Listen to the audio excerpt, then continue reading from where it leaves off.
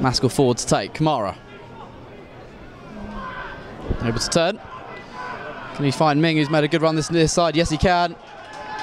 Ming's got bodies in the box waiting for the cross. Floats it in. Headed goalwards, it's 2.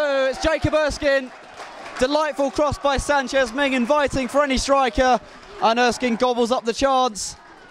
4th goal since rejoining the club. And Dulwich have a commanding 2-0 lead after 23.5 minutes. Credit the work by Panutche Camara in the build-up. Managed to keep hold of the ball and played it wide to Ming. He made a good run forward from right back. And his cross, inch perfect for the run of Erskine to nod home past Pierson and give Dulwich a 2-0 lead.